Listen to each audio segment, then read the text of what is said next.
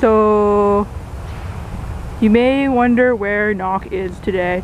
Well, okay, if you don't already know, Nock is doing Philadelphia Marathon today, but I'm not with him. I had to come out to Bartram's Garden for another site visit for my studio. So I'm just exploring the meadow again. Which, it's kind of cold and windy. I mean, you can probably hear the amount of wind. And I just want to get this done so I can go home. But you do get lovely views of Center City paired with lots of blowing meadow grasses, so that's kind of nice. I'm gonna have to figure out my project, but yeah. So that's that. Well, where am I now, you may be asking? I'm on a boat. Yeah, that's right, I'm on a boat in the middle of a meadow. Still at Bartram's Garden. But I'm on a boat sailing through a meadow.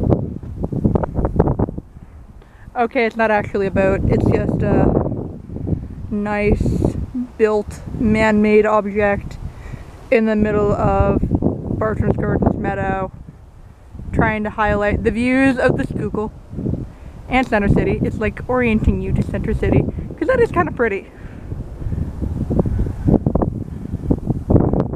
I think I'm almost done here. I would like to think I'm almost done here. But yeah, this assignment is more enjoyable than usual because I'm outside, but less enjoyable than usual because I had to waste a lot of my time to get down here. So yeah, I'm on a boat.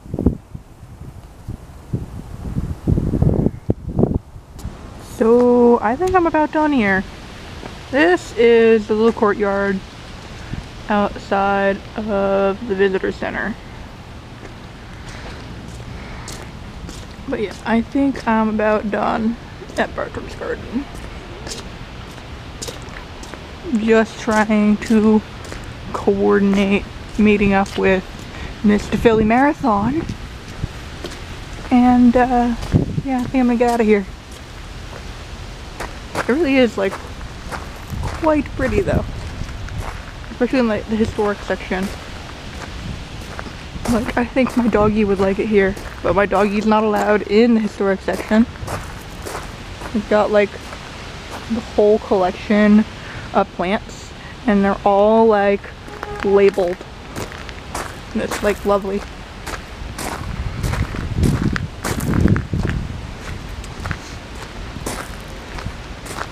And then if we keep walking, we will go up to the main house, which is right there. And I think there's a tour group. I'm gonna try not to bother them. But yeah, it's really pretty, and I am really glad that I came back here again, even if it was a bit of a pain. Yeah, that's the back of the main house. I don't feel like walking around the front, but I'm probably gonna come back here. This is my site for my studio project for the entire year. We're just using different parts of Bartram's Garden. So we're starting in the meadow, which is why I was in the meadow today. But we're gonna use different parts of it throughout the year, all the way through the end of spring. So you guys are probably gonna get brought back here. Maybe with a slightly better camera than this. But yeah, I think I'm signing off for now. Rejoin with the group. Well, it looks like I've been having a lot of issues with my Adobe software. Started a few nights ago, and well, actually it started several weeks ago, where I couldn't actually sign into the Creative Cloud app at all, and it would just repeatedly leave me in a loop of, you can't sign in, or like, you've been signed out, sign in again. And then I would click the sign in button and it would just reload the page over and over and over again, and there was no way for me to sign in. And which was obviously a problem because my apps are out of date and I needed to update them. But if you'll notice here in the bottom of my thing, there are no Adobe apps at all on my in my desktop rack. And that's because this is, I guess, my next step of trying to fix things, because I've been trying to talk to Adobe support over Twitter, as I think I mentioned a few days ago, and they sent me links to articles, but the articles actually wound up making the things worse, because the problem was that even though I couldn't update the apps still recognized that my subscription was valid. And it's true, my card still has gotten charged. I've paid my bill on time completely and everything. So hopefully, now I can actually see the sign-in page, which is an improvement, but I legitimately had to uninstall everything and use like 2 cleaning tools that Adobe provides just to legitimately clear out your cache so you can try this again. But seeing this is the login window is a good sign, but now I have to re-download everything if it works in the first place. But it was actually detecting that I was not a Creative Cloud subscriber, which is completely and totally incorrect. And let me pull it up over here before I show you something personal.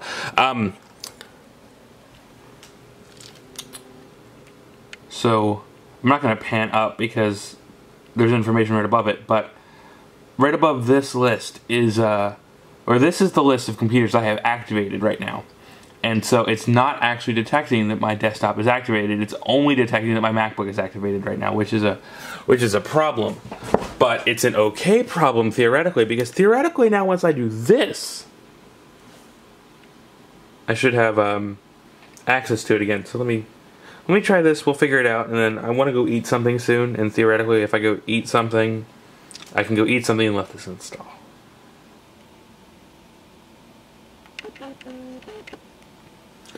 Well, conveniently enough, Photoshop does appear to be working after reinstalling it.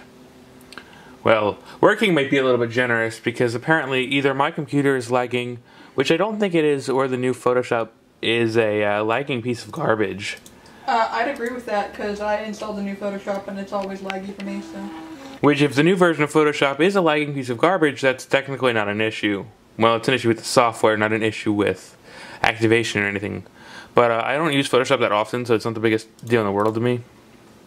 I mean, you saw how long it took to load the film and video templates. Yeah, so it's detecting I'm logged in. This is the new version. This is 2018. Who knows? I'm going to wait for the rest of the things to install. I want to go down to eat food. I'm sorry, that's really bright, but the Adobe programs are also bright. Or dark. But I'm installing the programs. Lightroom Classic too, because that's a thing that exists. And I'm just going to let this happen, and I'll see if things work a little bit better once we're done. But I haven't seen the activation screen, which is a bad sign, and important that we're not seeing that. Okay, well, this is interesting. For those of you who think that Apple created Live View, which apparently takes some video around when you take your photos, you'd apparently be mistaken, because apparently your camera does this. Yeah, my Canon point and shoot does this. Yeah, so the vlog stuff you saw from earlier today is going to be here. I'm not going to include this because this thing is literally 8.5 minutes long of this.